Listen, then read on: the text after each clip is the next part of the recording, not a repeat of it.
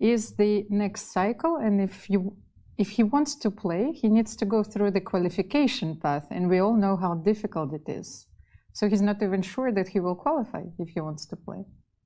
Whoa, and I mean, I really want to talk about this, but I just saw a move played in the game between Ding Liren and Hikaru Nakamura, and all of a sudden, Ding Liren has a sizable advantage, and we don't know if second place will be for a World Chess Championship match, but we have to go right here because this conversation has been revolved around Hikaru Nakamura entering the round in second place. But just at this moment, after Bishop G5, after King F1, instead of putting the Rook to D8, offering a Rook exchange, Hikaru plays Bishop D8, and the computer is not happy.